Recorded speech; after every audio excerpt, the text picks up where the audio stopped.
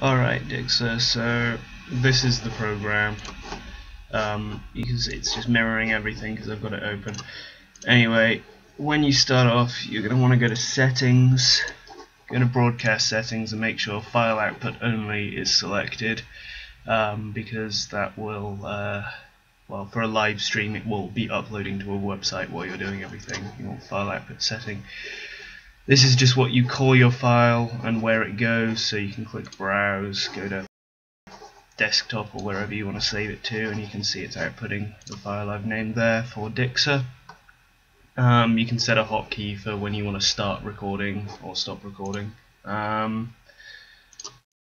Video, you can select resolution, which should just be your monitor's resolution. Frames per second, it's just how smooth it'll look. For audio, if you are recording with microphone, it should be set to default already, but you'll want to choose either default or your microphone.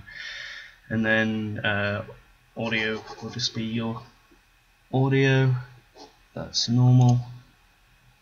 You can also set to mute and unmute your microphone so you can have push to talk on if you want. Microphone noise gate will be when you talk, where the microphone will pick it up. And I don't think you really need anything in here. You want use multi-threaded optimizations on, just so it runs as fast as it can. Anyway, that's it for settings. Then when you want to start streaming, you need to add monitor capture, which will just allow you to capture the whole screen, unless you're doing if you're doing a specific window,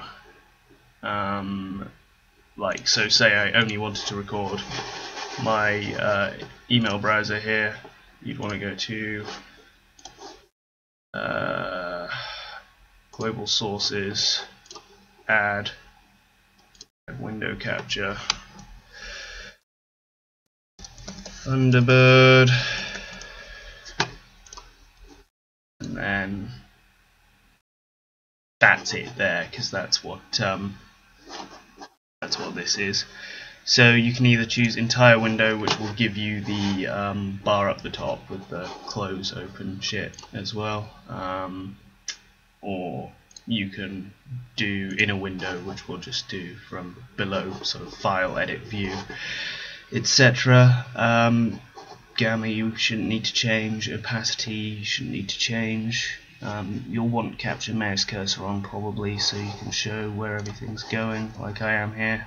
But yep, and that should be everything. Once you've got all that set up, you can click preview stream to show what it's going to look like when you are recording, and you can click, usually it would say start stream here. And yeah, you just need to make sure that when you've put monitor capture or whatever you're putting here, you need to tick this box before you start streaming as well. Anyway, that should be everything. So I